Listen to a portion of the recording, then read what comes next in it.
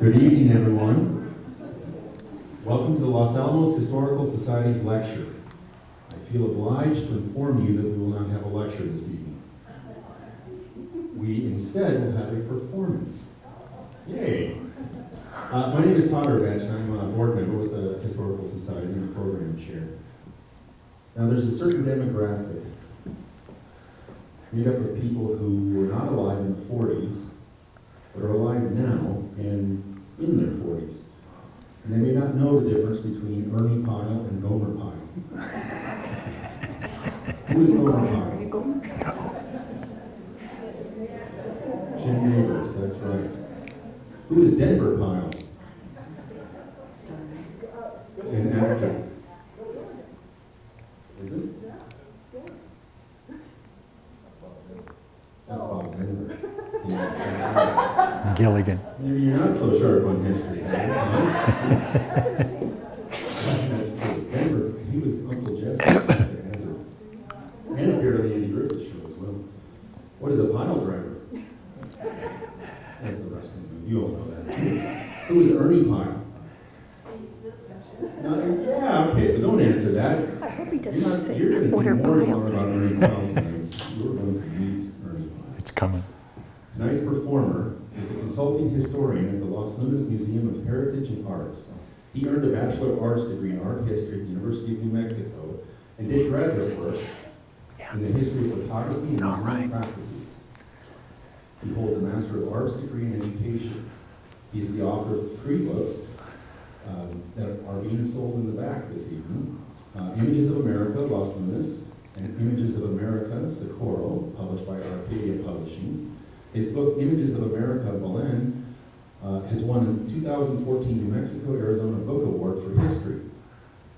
His current book project is The Historic Ranches of Northeastern New Mexico, to be published by Arcadia Publishing.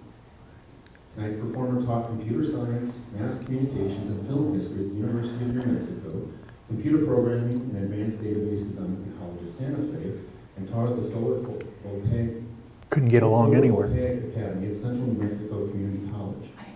In 1998, he was named Teacher of the Year at UNM Valencia. He is a member of many historical societies, including this one.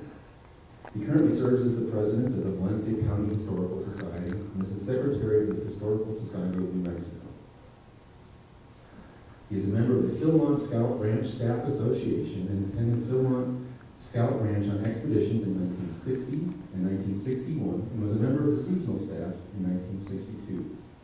His wife Laura is a Los Alamos native and they live in Tomei, just south of Albuquerque. Everyone, let's hear it for B.G. Burr.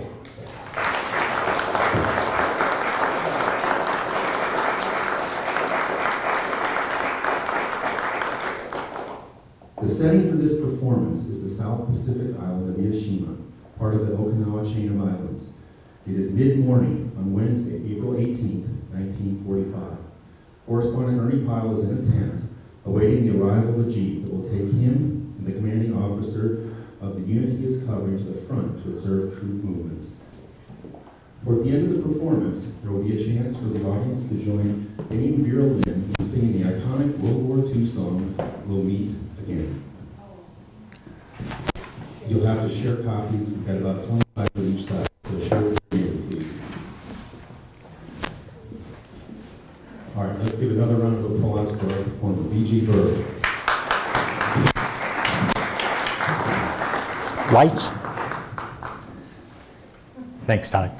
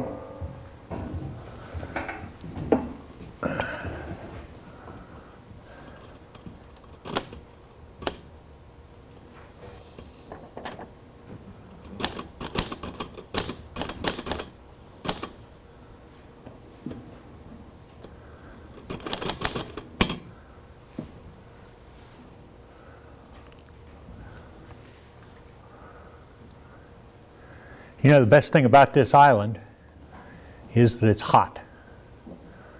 And I just hate the cold. I grew up in Indiana on a farm. The winter's so cold the snot would freeze in your nose. And I hated it. And I didn't much like living on the farm either. But at least I'm warm here. Got to get this column out. And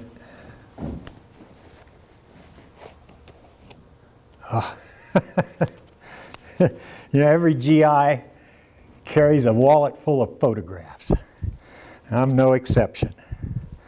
I got these photographs here. Look at that. I haven't looked at these for a while. There's one right there.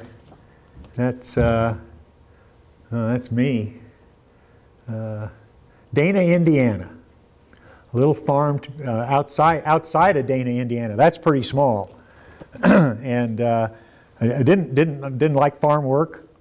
What I did, this photograph, I must have been 10 years old when that was taken. And it's in the summer, obviously. The thing I liked about summer is I could travel. We used to go to Terre Haute, Indiana, to the circus. And I certainly enjoyed that. And the trip that I probably enjoyed more than any other, and I did several times, was to the Indianapolis 500 in Indianapolis. But growing up on the farm, the main occupation was just to not be on the farm and to be somewhere else. And eventually I went to school. I went to school in Dana, and I didn't enjoy that either, because I was a farm kid, and the town kids made fun of us and said we wore funny clothes and funny hats, and I didn't like that. And I don't know, now that I think back on it at this point in my life, you know, growing up in the Midwest, it's kind of an automatic inferiority complex. You're not the East Coast and you're not the West Coast, and you're just kind of that place in the middle, and there isn't anything real distinguished about Dana, Indiana. Those states that start with vowels. So anyway, that was me about 10 years old. I was born in 1900. Guys carry pictures of their cars. That was my first car. That's a 1916 Ford Model T. And it was brand new, which was really something for a 16-year-old kid in Dana, Indiana, to have a brand new Model T Ford. And you could get it, I remember you could get it in any color you wanted, as long as it was black. But from the very beginning, I loved cars and couldn't get enough of them. And to me, from the farm in Dana, the car was freedom. I could go wherever and whenever, and just from the earliest time. I'm 16 when I got this car. I knew that was freedom, and went to Indianapolis.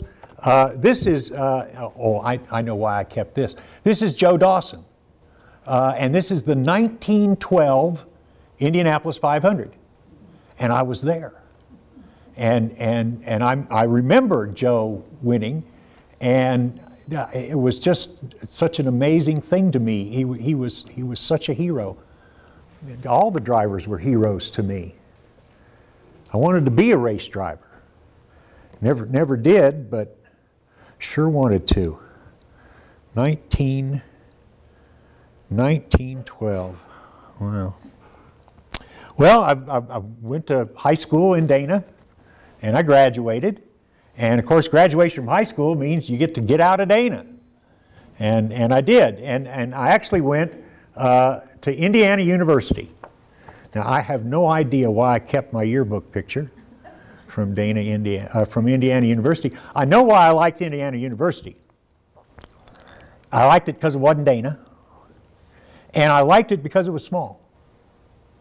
Bloomington was not that small a town, but it was still pretty small. The thing I liked about Bloomington was all the cars. I had never seen so many cars in my life as I saw in Bloomington. And every one of them was just a treat to see. When I got to Indiana University, I didn't have any idea what I wanted to study. I just knew I didn't want to be in Dana, Indiana. And I wasn't. And I didn't have any idea what to study. And one of the first people I met at Indiana University was a guy named Page Cavanaugh. And Page was from Salem, Indiana, another little town, and so we had a lot in common. One of the main differences between me and Page, though, I was too young for World War I. I just got into the Naval Reserve right at the end of the First World War. Well, Page had been in for 2 years. And you talk about someone that was heroic in my eyes, that was Page Cavanaugh. And so I met him when I first got to Indiana University, and I told him that I didn't have any idea what to study, and he said, well, why don't you study journalism? And I said, well, why would I do that? And he said, well, because it's easy. And so that seemed like a good idea to me. And unfortunately, my freshman year, journalism classes weren't available for freshmen, but eventually I did manage to sign up for journalism classes, and I became a journalism major. At one point, I was the editor of the Indiana Student Daily, and wrote articles for the paper. We used to hang out at a place in Bloomington called the Book Nook. And I'm not sure why they called it the Book Nook, because I don't remember ever seeing a book in the Book Nook. What I remember about the Book Nook was another Indiana University student had a really weird first name. His name was Hoagland Carmichael. And he would come to the Book Nook, and they had a piano there, and he would sit down at that piano, and I'll never forget, if there was any sheet music on the piano, Hoagland would sit down and take the sheet music and turn it upside down, and then play whatever he was going to play by ear. Couldn't read a lick of music. And I always wondered if he continued playing music, or if it was just something that he did. I don't know how you get by in showbiz with a name like Hoagland, but that's what he did. The other thing that I remember about my days at Indiana was a lot of drinking. And we didn't do a whole lot of drinking on the farm in Dana, Indiana, and so that was kind of a revelation to me to be able to do that. One of the things that happened while I was at Indiana, the baseball team at Indiana University got invited to Japan to go play baseball. And I heard about this, and as far as I was concerned, this is the greatest travel opportunity I've ever had. This is a lot better than the circus in Terre Haute. And so I managed to get myself assigned to the trip as one of the managers on the baseball team. And I also told some folks, well, I could cover it for the Indiana Daily Student, and so they let me go on the trip to Japan. And I remember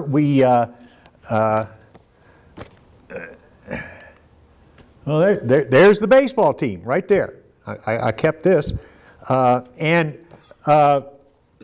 We went to Seattle, and we boarded the ship Keystone State, and I didn't have the fare, and so I had to work my way. So I signed on as a bellboy on the Keystone State ship, and that was fine. The work wasn't too hard, and I managed to work my way across from Seattle to Japan, and the baseball team and the ship got to Japan, and they wouldn't let me leave the ship because I was on the crew, and the crew couldn't leave the ship.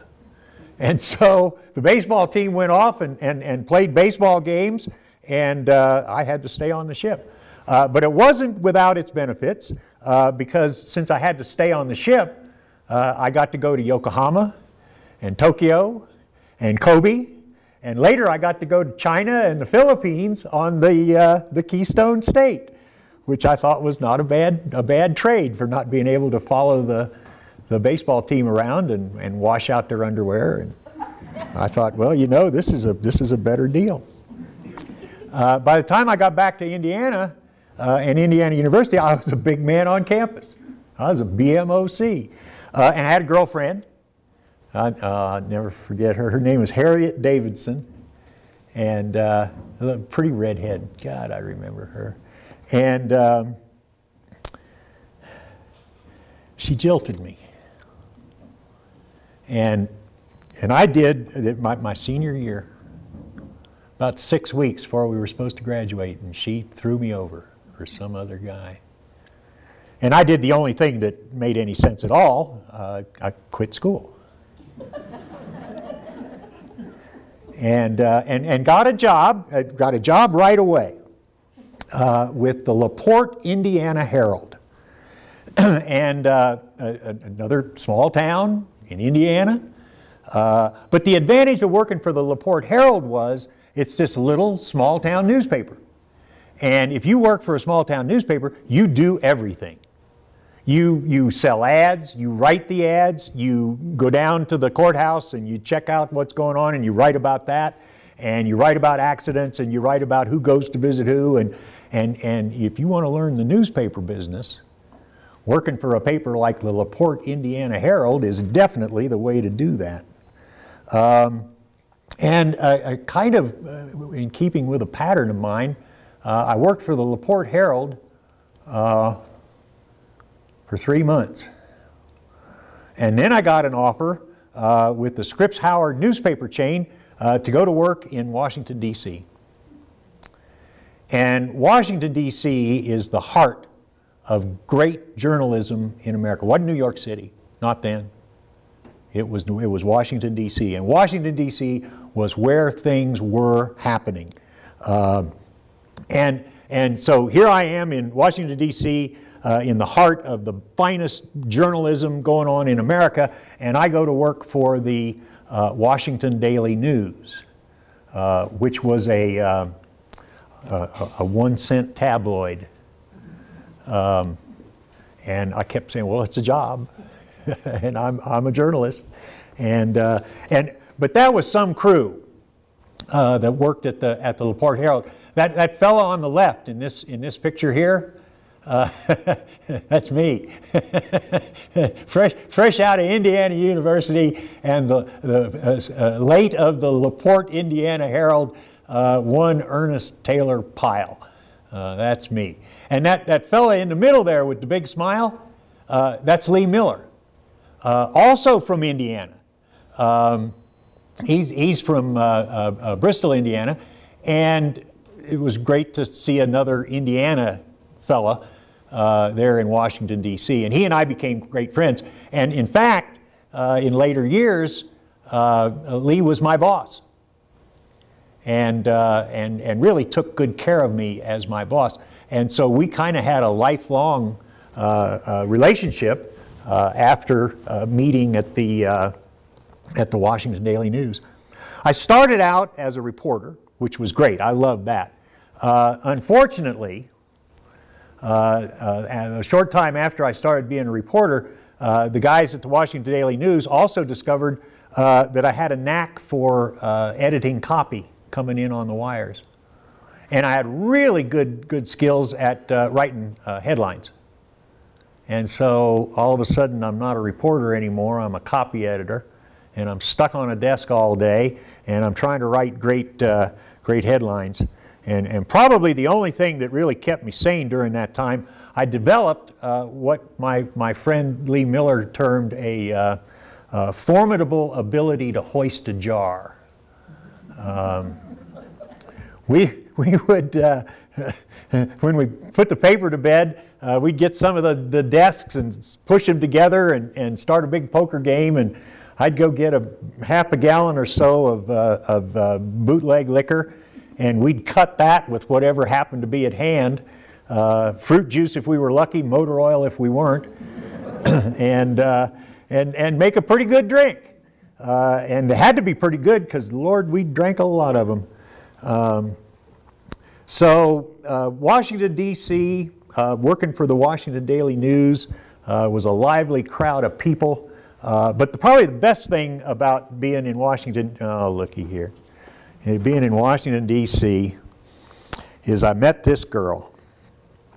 Now, this is not Harriet Davidson. This, in fact, is Geraldine Elizabeth Seabolds. I was born in 1900, and Jerry was born in 1900 too. We were born in the same year, and I think the best way to describe her is anti-conventional. If there was something that she was expected to do, she wouldn't do it. If there was something she was expected to do a certain way, she'd do it another way. And that's actually what I liked about her right off the bat. We met in 1924. Jerry came to Washington when she was 18. And it wasn't easy. You'd think it was something for me to leave the farm. It was not easy at all for Jerry to leave a small town in Minnesota at 18 years old and come to Washington, D.C., which she did. We met in 1924, and we were married in 1925. One day in 1925, we just decided to get married, and we got in a car and drove to Alexandria, Virginia, and got a justice of the peace, and he married us. And Jerry's only condition for me marrying her was it was okay for us to get married, but we couldn't tell our friends.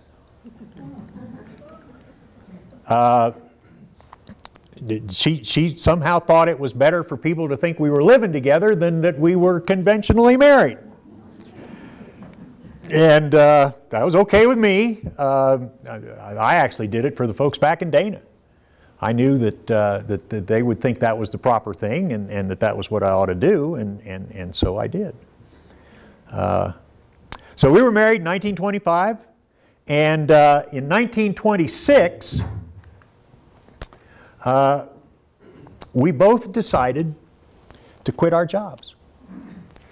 Jerry quit her job at the Civil Service Commission, and I quit my job with the Washington Daily News, and we'd saved up about $1,000, and we spent about half of it on this car right here, this 1926 Ford, and we had some money left over, and we were going to drive around the rim of the U.S.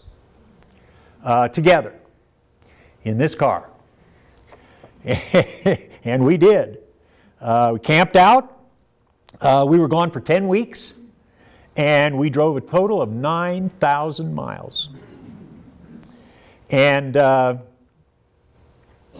it was a great trip. We really enjoyed it, and we came back refreshed. Of all the places that we went on that 10-week, 9,000-mile trip, the place we loved the best was the Southwest. There was just something about that. It was instant, and it was the same for both of us. When we came back, I kind of bounced around for a little while in New York City, did some newspaper jobs, but eventually they asked me to come back to the Washington Daily News. And we had friends there, and so it just seemed like a good idea. And so we went back to the Washington Daily News. Unfortunately, I was still on the desk and still editing copy and writing headlines and kind of pretty much stuck on a desk. And that was even harder to take after our trip around the rim of the United States than it had been before. But I did it. And after a little while, in 1928, I convinced the editors at the Washington Daily News to let me write a column on aviation, which was a big thing then. And you know, it's not a real stretch to go from admiring race car drivers to admiring pilots and the people who flew airplanes in 1928. And basically, they're the same kind of folks. Only now, I got to meet these folks, and I got to talk to them and hang out with them, and I even got a pilot's license. And there's my pilot's license. I took flying lessons. I got to meet a lot of pilots. I met Amelia Earhart, and I met Eddie Rickenbacker, and I wrote columns about them. And I did the aviation column for 4 years, from 1928 to 1932, and that was great. 1932, the Washington Daily News needed a managing editor. And you talk about out of the frying pan into the fire. I didn't like editing copy in the first place, but to be the managing editor of a newspaper was even worse. And the worst part about that was I had to stop writing my, my aviation column. And I kept my last column. Let's see. Here it is. Here it is. This is the last column I wrote for my aviation column. It was in 1932. This column has tried to feel with those who fly. It has recorded the surprised elation of those who have risen rocket life into renown, has felt despair with those who have been beaten down by the game, has shared the awful desolation of those who have seen their close ones fly away and come back only in the stark blackness of newspaper headlines. This column has made enemies too, but they were enemies who wouldn't have been very good friends anyhow. The good friends, and they can be counted by the thousands, are what signify. This is the end of what to me has been an epoch. So that was the last aviation column I wrote. And so 1932, I'm the managing editor of the Washington Daily News, and I'm stuck on the desk, and there isn't a thing I can do about it. They were good columns, though, and of course the people that I met as a result of the column, the flyers and the people involved in aviation, our apartment kind of became the social ground zero. Probably had something to do with the fact that you could always get a drink at our place. And if you didn't mind gin cut with shoe polish, that was probably not a bad deal. But in 1935, I had it with a desk job. And I told the people at the Washington Daily News that, and I told them that they either had to find something else for me to do or find a new editor, because I wasn't going to do that anymore. And fortunately, they allowed me, I made a proposal to them, and to my absolute surprise, they accepted it. And the proposal was that I become a roving reporter. And I just travel around the country and write about whatever I think is interesting and go wherever I want to go and see whoever I want to see. And they said yes. They said okay.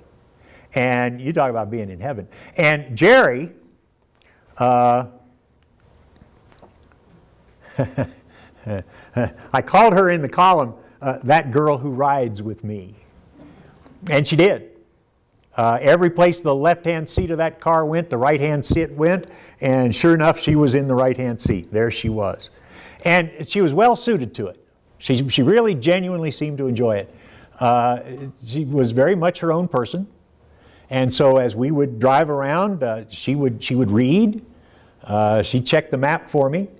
And then when I was writing my columns, she would read them. She would type them, I would write them out, and then Jerry, as a result of her work at the Civil Service, would type the articles for me, and she would edit things, and she would tell me when she thought something was well written, and she would also tell me when she thought that I had done better, and I really appreciated that. At the time, I was syndicated. That was one of the deals to allow me to write this column. They had to syndicate it. I was syndicated in 25 or 30 newspapers around the country. They were all Scripps Howard newspapers. But that open road was just heaven. Had no responsibility. We could go wherever we wanted, stay as long as we wanted, leave whenever we wanted. It was kind of an irresponsible life in many ways. If we were in a situation that we didn't like or that was uncomfortable or that required something from us, we just move on. We wouldn't have to stay there. If we were around unpleasant people, we didn't have to figure out how to get along with them. We just get in the car and go to the next town. And I would go into these towns and I would either look up the editor of the newspaper or the chief of police. And they would tell us about the oddballs, the characters, the interesting people. I kind of have this reputation of writing about the common man. And nothing could be further from the truth. I wrote about uncommon people because they were easy. I mean, you run across some person that's just weird as an outhouse rat. That's not hard to write about them. You just describe what you see and what they did, and you got a great column. And you don't have to make anything up. And all you have to do is find these oddballs, and you're good to go. So for 5 years, Jerry and I just traveled around the country, living out of hotels and camping, basically just camping out. And like I said, we did that for 5 years. But we began to feel that at the very least, we need some place to keep our stuff, because we had more stuff than would fit in the car. And so we contracted with some folks. Our earlier trips, we discovered the Southwest, and we loved Santa Fe, except for some of the people in Santa Fe, and we loved Albuquerque. And one of my great friends he and his family became great friends of both Jerry and me, was Ed Schaefer in Albuquerque. He was the editor of the Albuquerque Tribune, which was a Scripps Howard newspaper. And we became great friends. And so Jerry and I thought, well, we'll move to Santa Fe, and we'll build a house there, and that'll be our house. Except it was too expensive. We couldn't afford Santa Fe. And so we came down to Albuquerque, and we built a house in Albuquerque. Earl Mount and Arthur McCollum built this house for us, kind of to our specifications, but also a lot of what they wanted to do. And you know, we built this house, and boy, did we get a lot of static from people. Why'd you build a house like that? Look around. There aren't any houses like this in Albuquerque. They're all beige and rounded corners and made out of mud and not like this house. And they asked us, why Albuquerque? Of all the places to live. Well, I wrote a column about it. And it starts out, why Albuquerque? Well, that's a hard question to answer. There are many little reasons, of course, but probably the main thing is simply a deep, unreasoning affection for the Southwest. I guess it's like being in love with a woman. You don't love a woman because she wears number 3 shoes, or eats left-handed, or has a diamond set in her front tooth. You just love her because you love her, and you can't help yourself. That's the way we are about the Southwest. And here are the things we like about living in Albuquerque. We like it because we have a country mailbox instead of a slot in the door. We like it because our front yard stretches as far as you can see, and because Old Mount Taylor, 65 miles away, is like a framed picture in our front window. We like it because you can cash a check almost anywhere in Albuquerque without being grilled as if you were a criminal. And because after your second trip to a filling station, the gas pumper calls you by name. We like it because people are friendly and interested in you, and yet they leave you alone. To a vain fellow like me, it's pleasant to be stopped on the streets downtown by perfect strangers and told they enjoy your columns. And yet these thoughtful strangers do not ask anything of you and do not leave you standing in fretfulness. So that's why we liked Albuquerque, and we built this house. And it still leaves the question of why we built a house like that. And I got this other snapshot here. Oh, look at that. That's the house I grew up in. in Dana, Indiana. And darned if it doesn't look a lot like that, that house in Albuquerque. You know, growing up in a small Midwestern town, only a person who has not grown up within the intimate confines of a Midwestern farm community can ever understand the terror that grips parents that somehow their children will embarrass them. And that's the way I grew up. Well, so we started the house in 1940, and part of the reason for the house, I said it was just to have a place to store our stuff, but actually Jerry needed something to do because she wasn't doing too well. That uniqueness of hers had a tendency to turn into depression, and we both drank a lot, but she was drinking when I wasn't drinking, and she was drinking when other people didn't even know she was drinking. And then she got some drugs, and amphetamines and Benzedrine, and that's a bad combination. And somehow I thought, if Jerry's got this house to worry about, and construction details and decorating and all of this, that would help. And it didn't really help a whole lot.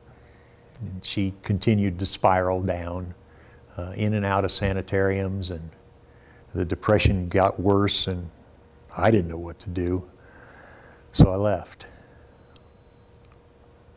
It was kind of a reaction to a lot of things in my life. When it got unpleasant, I left. Fortunately, in this case, I had a place to go. Things were happening in Europe, and the Blitz was on, and the world was coming to a war. And you know, when the rest of the world is at war, it's kind of hard to justify writing columns about hermits in Utah. It was harder and harder to do. So I got the Washington Daily News to send me to London. And I got there just at the heart of the Blitz. And it was certainly an exciting time to be there. I wrote about it. I don't know if I'm proud of this or not. Dateline, London, England, 1940. Someday when peace is returned to this odd world, I want to come to London again and stand on a certain balcony on a moonlit night and look down upon the peaceful silver curve of the Thames with its dark bridges. And standing there, I want to tell somebody who has never seen it how London looked on a certain night in the holiday season of the year 1940. For on that night, this old, old city, even though I must bite my tongue in shame for saying it, was the most beautiful sight I've ever seen. It was a night when London was ringed and stabbed with fire. So, London during the Blitz. Well, I came back and spent another couple of years writing articles, and again, it wasn't very satisfying, and I certainly was aware that things were happening that I was missing. And so eventually I got sent back to Europe, and ended up first in North Africa, and from North Africa I ended up in Italy. And after I was in Italy, I was in England. And they tried to get me to wear a uniform. I kind of made my own uniform. And it had its advantages, believe me. First of all, if I needed a better pair of pants, I could just scrounge them, and it didn't matter what service they were. I could wear those. And there's a funny difference between the brass and the GIs. Most of the correspondents that I knew over there hung out with the brass. And it's logical. That's where the decisions get made. It's where the plans are made. You got better accommodations. better places to stay. But I always figured that one of the problems with a correspondent hanging out with the brass is they all outrank you. I hung out with GIs. And I was king pup among the GIs.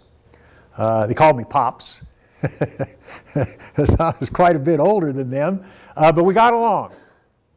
And I have to admit, I enjoyed their company far more than I ever enjoyed the company of the brass. But I also found that if I didn't wear an official uniform, and correspondents had their own uniform, if I didn't wear an official uniform, it was just a lot easier to talk to the GIs, and I did, and so that was my uniform. What's this? There are those GIs. I did enjoy their company, and they always took real good care of me. They referred to themselves as the goddamned infantry. And I wrote a couple of columns about them. Here's some little pieces. Dateline Bizerti, North Africa. Now to the infantry, the goddamned infantry, as they like to call themselves. I love the infantry because they're the underdogs. They are the mud, rain, frost, and wind boys. They have no comforts, and they even learn to live without the necessities. And in the end, they're the guys that wars can't be won without. And then later I said, still in North Africa, certainly there are great tragedies, unbelievable heroics, even a constant undertone of comedy. It's the job of us writers to transfer all that drama back to you folks at home. Most of the other correspondents have the ability to do it. But when I sit down to write, here's what I see instead. Men at the front suffering and wishing they were somewhere else. Men in routine jobs just behind the lines, belly aching because they can't get to the front. All of them desperately hungry for somebody to talk to besides themselves.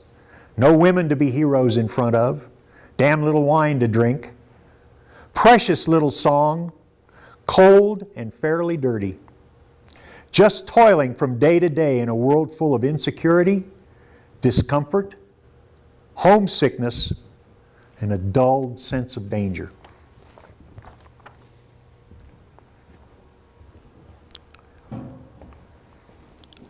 What do we got here? Oh, well, this changed everything. This is Anzio. And I should have known better. One of the few times I actually stayed in a hotel room. Wouldn't you know?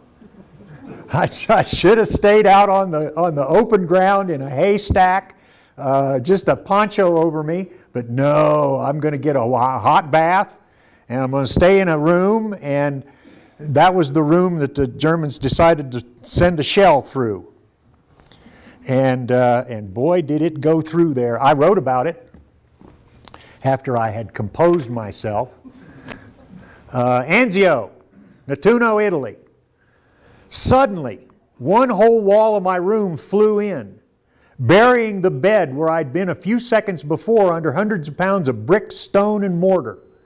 Then the wooden doors were ripped off their hinges and crashed into the room. Another wall started to tumble, but caught only part way down. The French doors leading to the balcony blew out.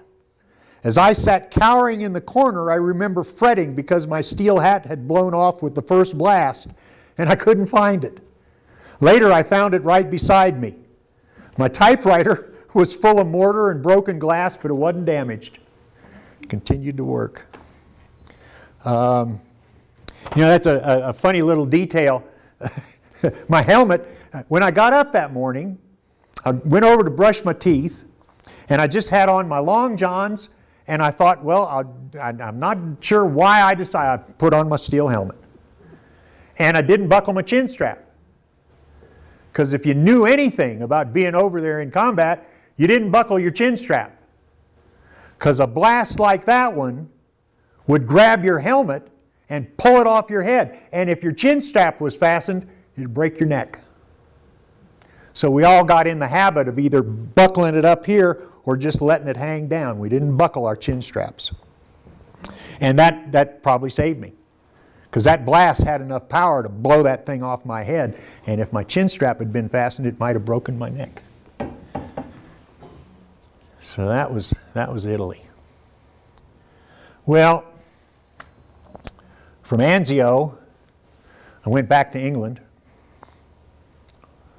and I was in the D-Day landing on Normandy. I went in D+1. It was still plenty hot.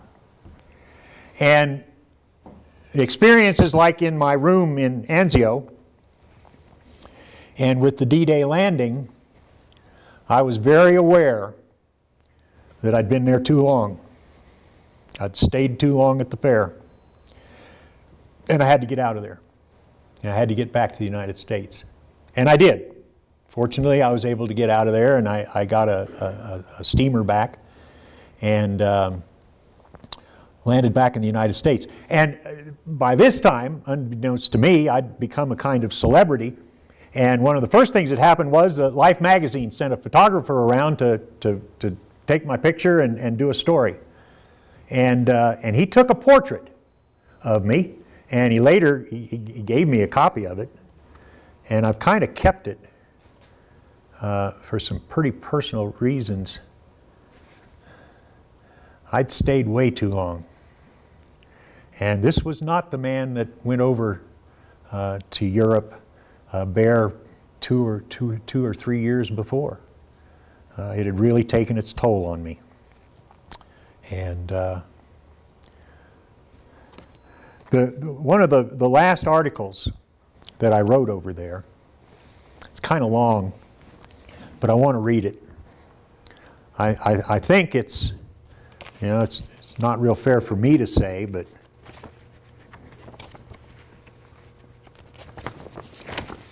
I think it's the best thing I ever wrote.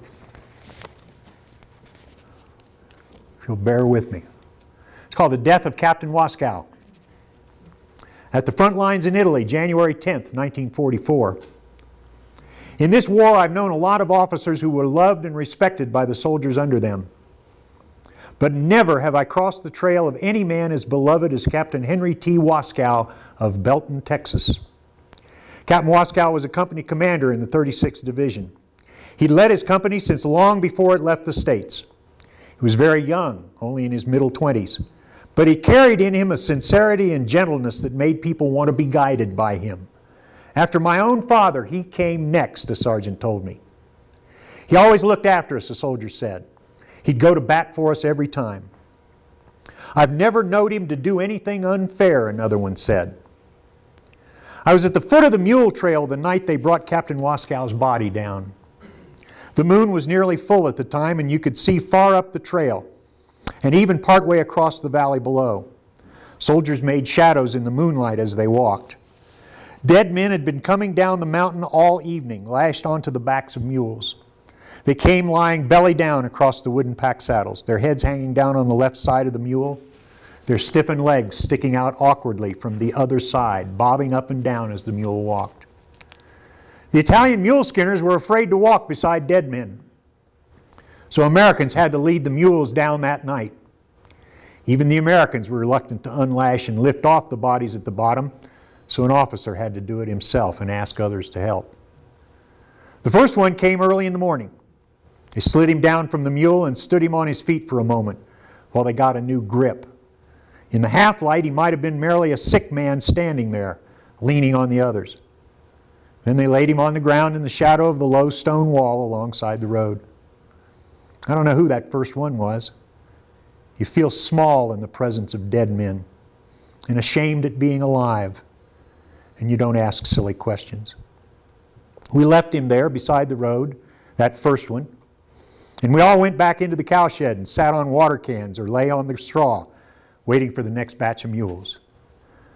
Somebody said the dead soldier had been dead for 4 days, and then nobody said anything more about it. We talked soldier talk for an hour or more. The dead men lay all alone outside in the shadow of the low stone wall. Then a soldier came into the cowshed and said there were some more bodies outside. We went out into the road. 4 mules stood there in the moonlight, in the road where the trail came down off the mountain. The soldiers who led them stood there waiting. "This one is Captain Waskow," one of them said quietly. 2 men unlashed his body from the mule and lifted it off and laid it on the shadow beside the low stone wall. Other men took other bodies off. Finally, there were 5 lying end to end in a long row alongside the road. You don't cover up dead men in the combat zone. They just lie there in the shadows until somebody else comes after them. The unburdened mules moved off to their olive orchard. The men in the road seemed reluctant to leave. They stood around, and gradually, one by one, I could sense them moving closer to Captain Waskow's body.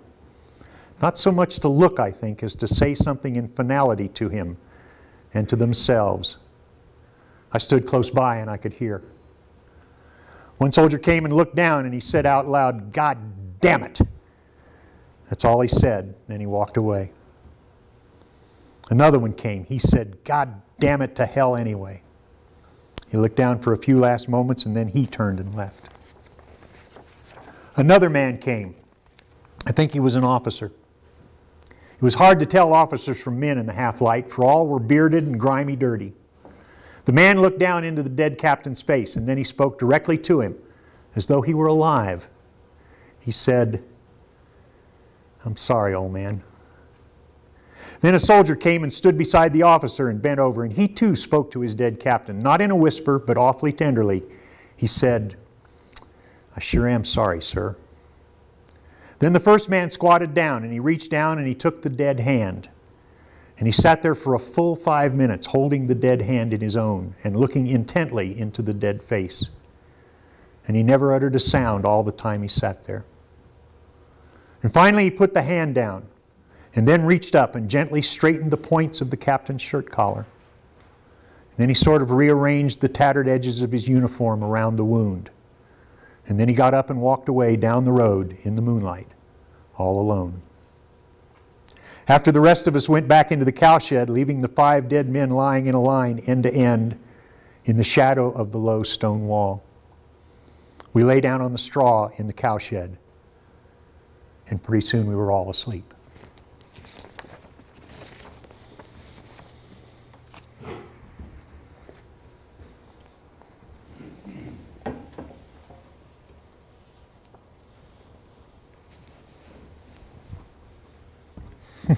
The stuff I keep. I made the cover of Time. Time magazine. I was not thrilled with this article. They made up stuff. And I still get at some story about me diving into a foxhole in North Africa in a bombing run and looking over at the guy next to me and saying, "Are you okay?" and he was dead. It never happened. Where do they get that stuff? I have no idea. He said that the GIs used to play, didn't like me at first, and they played practical jokes on me, and they called me old man and made fun. Never happened. The worst part, when that fellow from Time came by, he asked me about Jerry. He asked me about my wife. And I didn't share a lot of details, but I just said she's had a rough time, and I would appreciate it if you just kind of take it easy on her in your article. Well, his response to that was to leave her out altogether, as if she'd never existed. That girl who rides with me, who spent all that time, and never mentioned in that article. And I was really unhappy about that. Another aspect of celebrity, you get to do magazine ads. This one was for Chesterfield's. But you know, the funny thing about this picture, you can't really see it, but I'm holding a Zippo lighter. And I wrote a column about Zippo lighters. And that they were probably the most prized possession of any GI in the European theater was a genuine Zippo lighter, because they'd light in the wind, they'd light in the rain, the altitude didn't bother them, they were just great.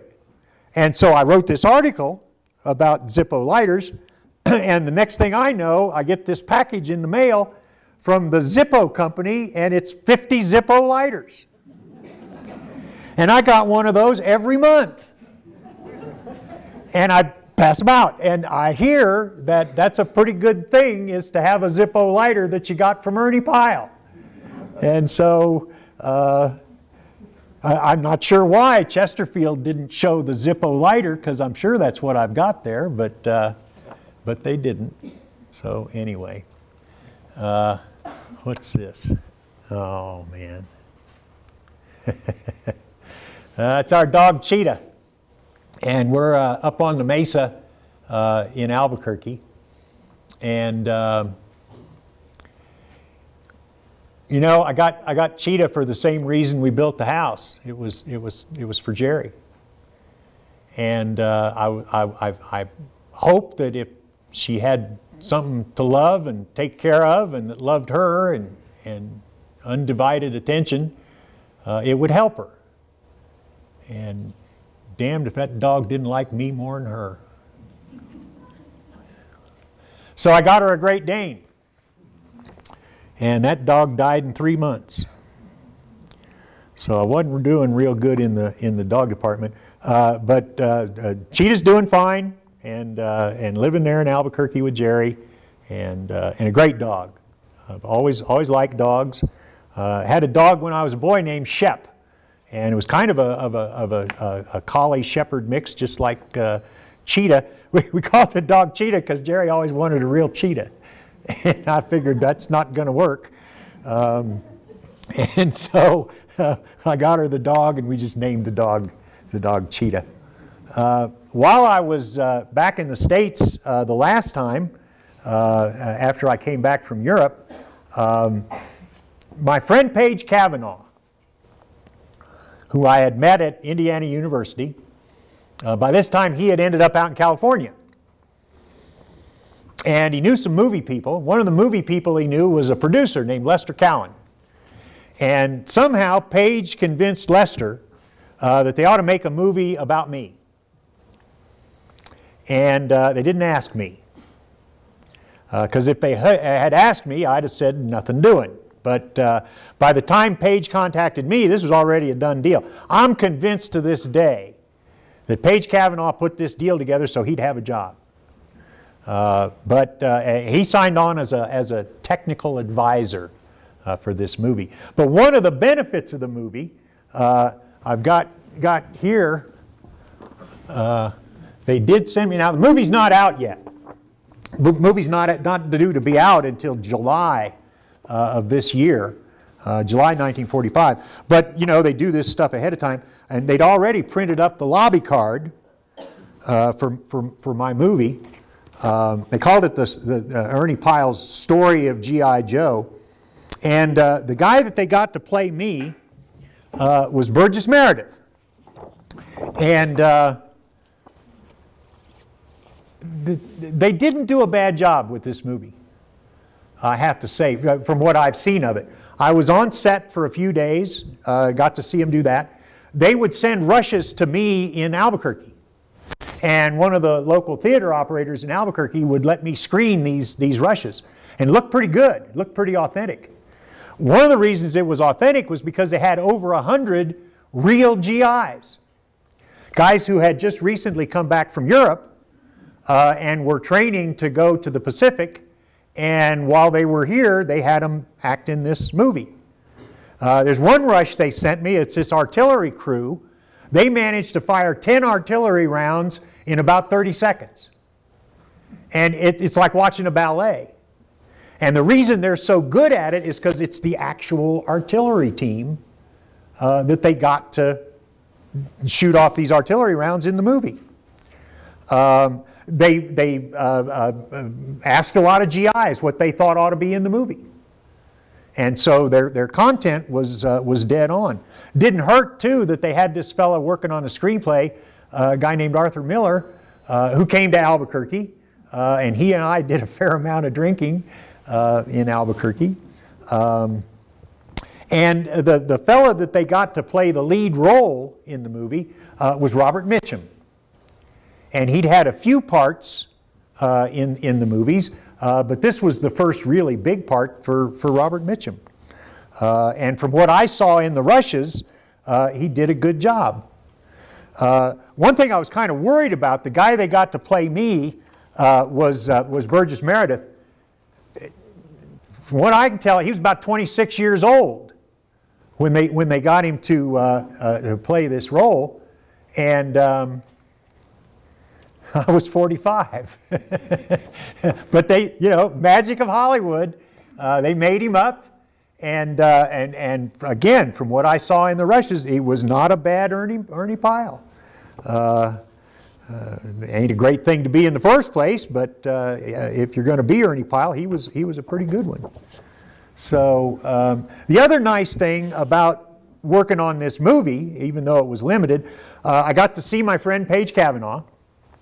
And while we were out there in Hollywood, my friend Lee Miller came out, and so it was me and Paige Cavanaugh and Lee Miller, and we got to hang out in Hollywood, and we had a really, really good time, no doubt about that.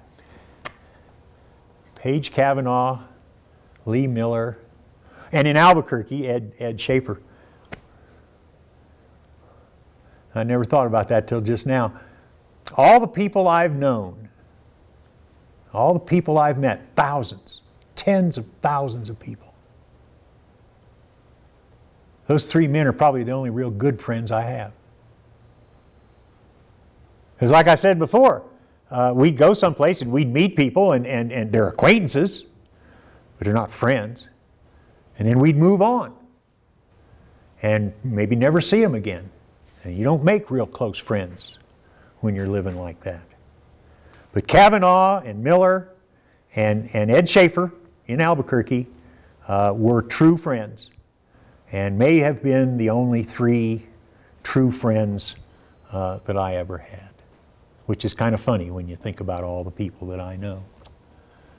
Well,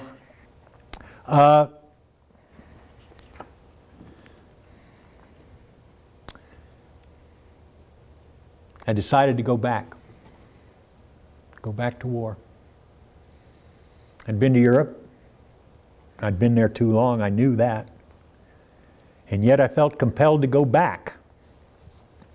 And one of the reasons was because when I was in Europe, I wrote about the Army.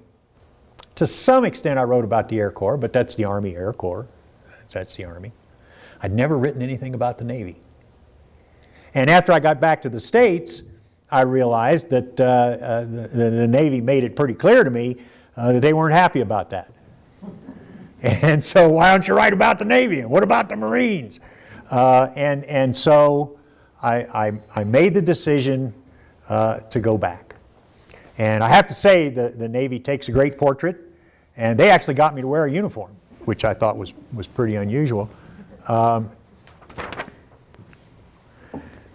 But I wrote this column just before I went back. This would be this last January.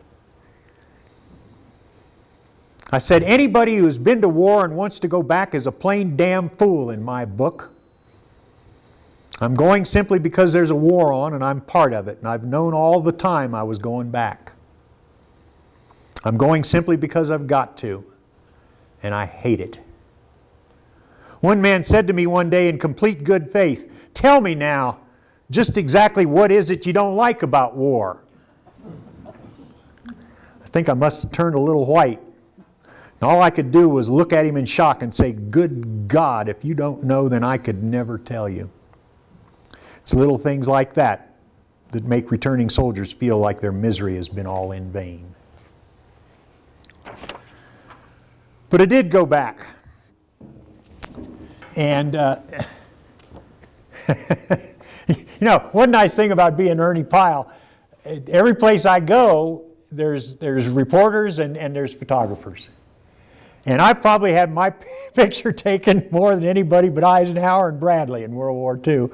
They give me prints, and I keep them because they remind me of the great folks, the great fellows that I've met and talked to and heard their stories, and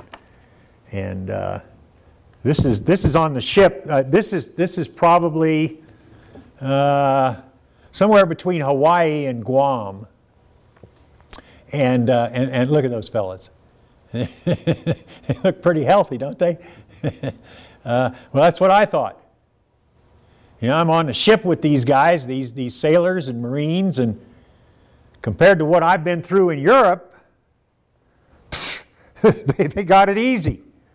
You got hot chow, you got bunks, you got showers, you got movies. That's what I thought. I even wrote a column about that, about how the Navy and the Marines had it soft. Not a good idea. Especially when you're on a ship with these guys. And somebody sends them a clipping from the Indianapolis Daily News that, that you wrote about them. And they weren't happy at all. And I was wrong. I was probably as wrong as I've ever been in my life. And I learned that the first invasion I went on in the Pacific. And I learned that if anything, they had it worse. And more of them died. And it was a more miserable place to be than Europe could ever dream of being. And one of the fellows I met in the European theater, actually another fellow from New Mexico, a young guy, he couldn't have been more than 24 years old, a guy named Bill Malden. And when I first met him, he was doing cartoons for the 45th Infantry Division newsletter, and drawing his characters, Willie and Joe, to kind of a limited audience. And I took one look at these guys, and I know these guys. I've been hanging out with these guys for the last 3 years. And that Malden was something pretty special. The reason I got to know him in the first place is because he was born in New Mexico. He was born down in Mountain Park, down in the southern part of the state. And I always tried to look up New Mexicans, every place I went. And we always had a kind of special affinity. And I was like that with Malden. And one of the things that I was able to do that I'm really proud of, I brought Malden to the attention of Stars and Stripes. And so they hired him immediately after they saw Willie and Joe. And as a result of that, he got syndicated in newspapers in the United States. Now, I knew about syndication because when I started my aviation column, I was probably syndicated in 25 or 30 newspapers. By the time I got here in the Pacific, I'm syndicated in 250 columns. And so I knew about syndication, and I knew how it worked, and I knew what a value it was. And so I urged Malden and the newspaper syndicators that you ought to pay attention to this guy and get him syndicated. And they did. And as far as I know, last I heard from him, he was doing pretty good drawing these cartoons. And the thing that I realized after going on a couple of invasions with the Marines was the Marines are no different than those GIs in Europe, and they were just as brave. And they dealt with the same hardships. And, Malden drew Willie and Joe in Europe. But somebody just took my picture with this fella. I've got his name written down somewhere. I was always real careful to do two things. To get the names of the people I talked to and to find out what their hometown was. And the reason I did that was because I didn't want to be in a situation where I had mentioned a name of someone who either was going to die or had died, and there'd be confusion, because a lot of GIs have the same names. and I wanted to be absolutely sure that when somebody read one of my columns and I mentioned someone's name, that I also mentioned their hometown, so they'd know which Seymour Smith I was talking about. And I was always real careful about that. So, you know, if that isn't Willie or Joe, I don't know who is.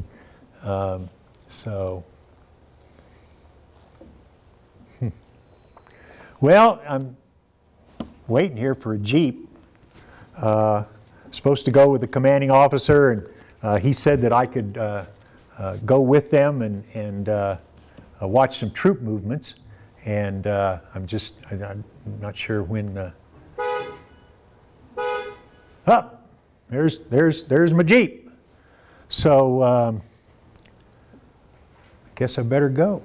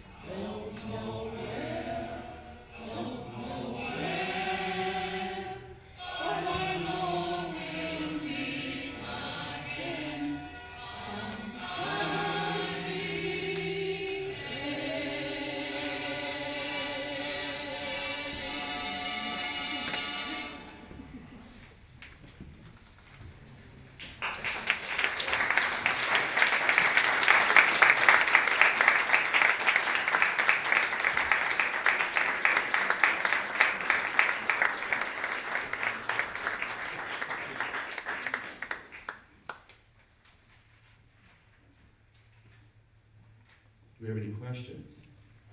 Yes, I have a question. Please. I would like to know how, at 16 years of age, you were able to afford to buy that car. Yes, I do. A lot of help from your father. Yeah. And one thing I have to say about Ernie's folks, they never tried to keep him on the farm. and they made it possible for him to go to the University of Indiana. They made it possible for him to have that car. They took him on trips. They allowed him to go to the Indianapolis 500, and so they always supported that wanderlust that Ernie had, and it must have been very hard for them to do that.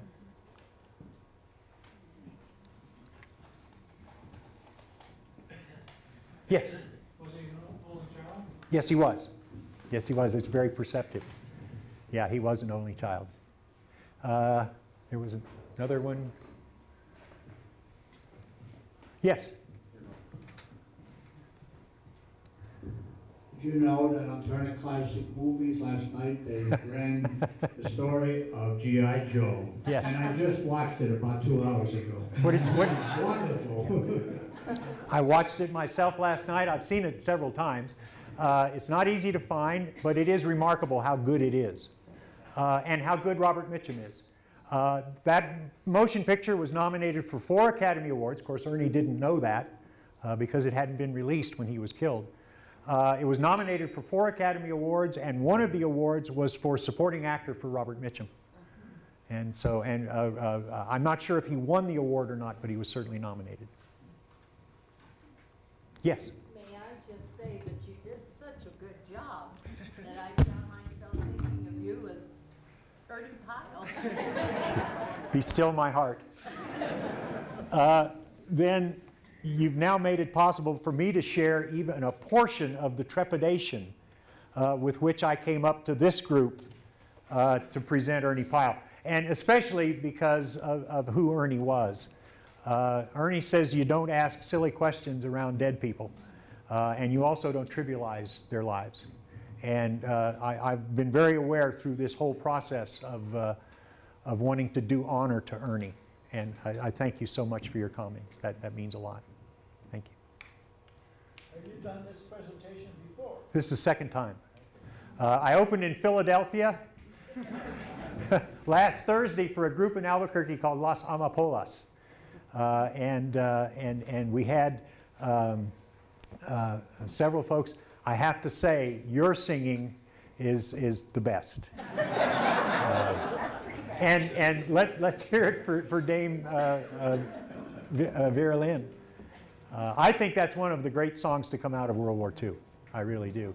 And unfortunately, Stanley Kubrick used it as the closing scenes in How I Learned to Stop Worrying and Love the Bomb, with a multitude of atomic explosions over Vera Lynn instead of pictures of Ernie. So I kind of toned it down a little bit for this presentation. The house in Albuquerque where they lived, can you talk to us a little bit about that and what it's used for today? The house was built in 1940 by Earl Mount and Arthur McCollum, who also became friends of the Pyles, more their children than anything else. Some of the most moving descriptions of what Ernie was like come from Ed Schaefer's kids and Earl Mount and Arthur McCollum's kids.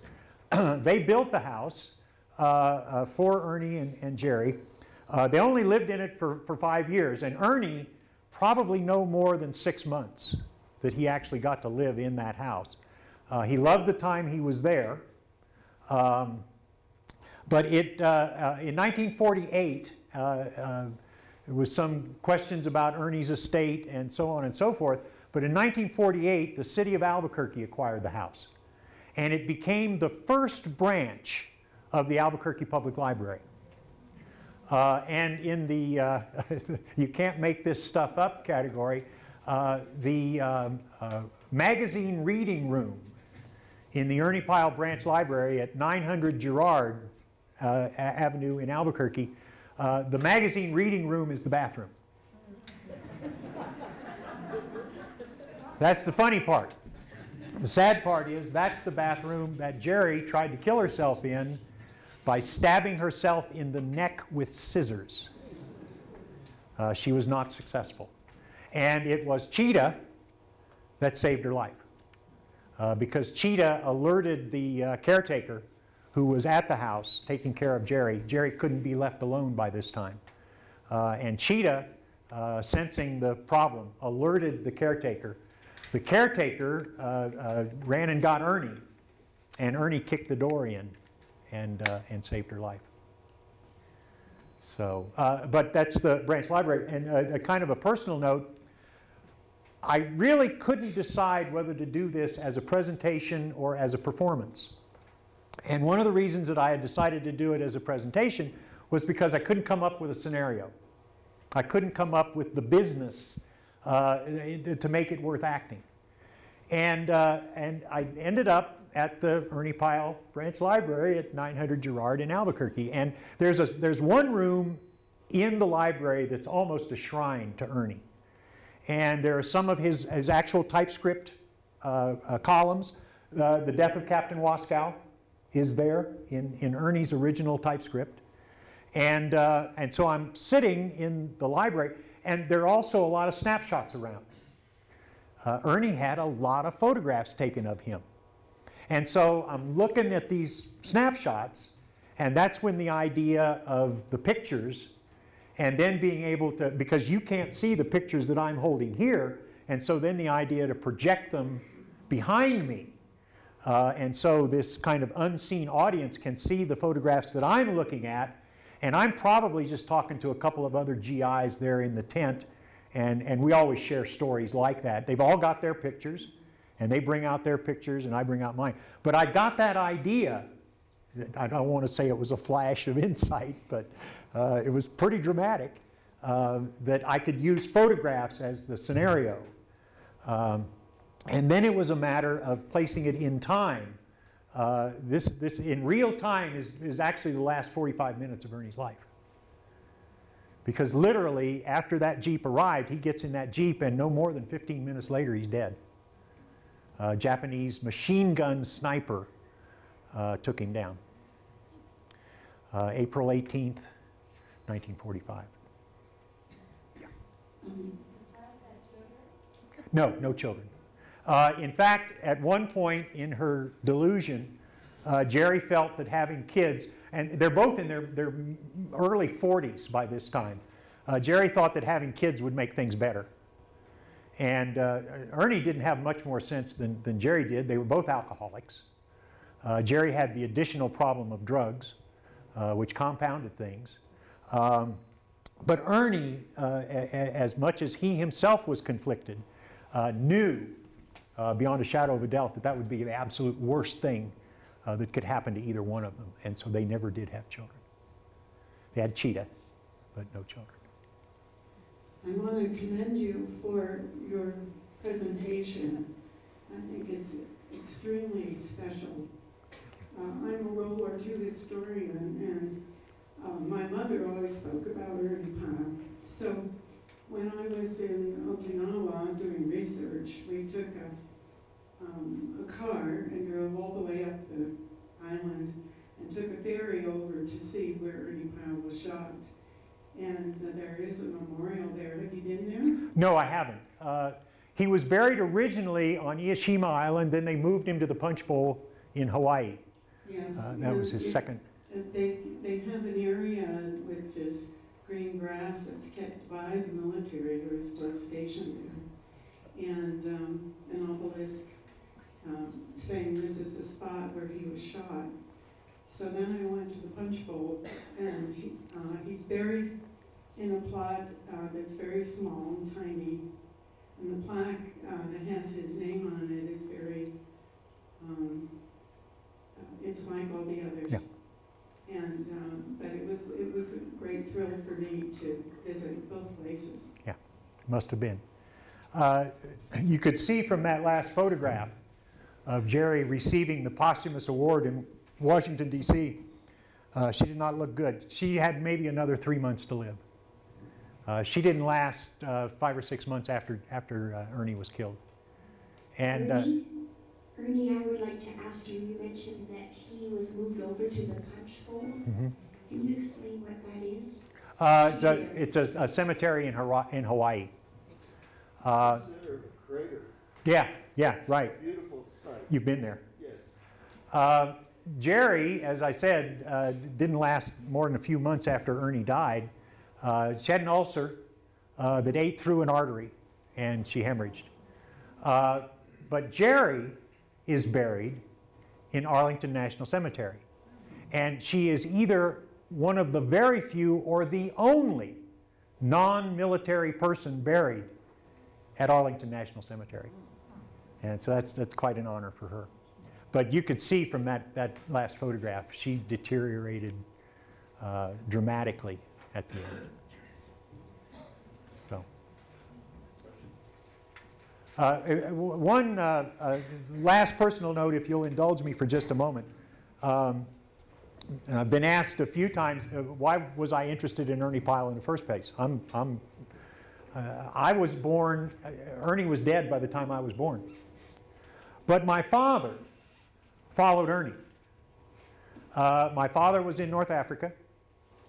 He was in Sicily. And then later he was in London. And you folks who had dinner with us tonight, please excuse me because you've heard this story. But when my father was on the farm in central Ohio, about 12 counties away from where Ernie grew up, in the early 30s, 1932, 1933, there was a commercial airline flight that went from Buffalo, New York to Indianapolis, Indiana. And it flew at night. And of course, no pressurized cabins. They flew low, about 10,000 feet. And so this airplane would fly over my family farm in the early evening. And if my father happened to be out on the porch or in the yard when this plane came over, he would flash the porch lights. And the pilot would flash the wing lights. And you know, it wasn't an everyday thing. If my dad happened to be out there, he'd flash the light. I'm sure if he didn't get the light flashed, the pilot would flash his wing lights anyway. No big deal. So a few years later, my father is in London, England. And he's working for Eisenhower. And Eisenhower had a particular problem with D-Day because the Americans and the British had to cooperate to invade Normandy. And they weren't doing well. The British thought the Americans were barbarians because they ate with their enlisted men. And the Americans thought the British were snobs because they wouldn't. And they would be in these camps and they'd start bug tussling with each other. And so Eisenhower recruited American officers who had gone to school in England. And my father had. Oxford University, 1926 to 1929. And so there'd be one of these flare-ups at a base, and my dad would be sent out, and he would try to find a British officer that he had either gone to school with or knew someone that he had gone to school with. And the two of them would then get together, and they'd iron out these problems, and training could go on. So that's what my father is doing in 1944 in London. And one night, you can't make this stuff up, one night he's having dinner at the Dorchester Hotel in London, and behind him is a table of B-17 pilots. And one of the B-17 pilots is telling his buddies about this crazy-ass farmer in Ohio when he was working for TWA that used to flash his porch light. And my dad reached behind him and tapped him on the shoulder and said, "Meet the crazy-ass farmer." And there is no question that he was the pilot. My father was the farmer. And I know that story because the pilot, a man named Hetzel, went career Air Force after the war. And every time he had Air Force business at Wright-Patterson Air Force Base in Dayton, about 30 miles from my hometown, Colonel Hetzel would stay at our house. And I thought he was a god. I thought he was a god. And he and my dad would just share stories, and so that has a lot to do with my interest in Ernie Pyle, because the two of them paralleled. And of course my dad told me about Ernie. And growing up on a farm in a small town in central Ohio, and Ernie growing up on a farm in a small town in Indiana, I understand a lot of what motivated Ernie. So thank you so much for indulging me. Thank you.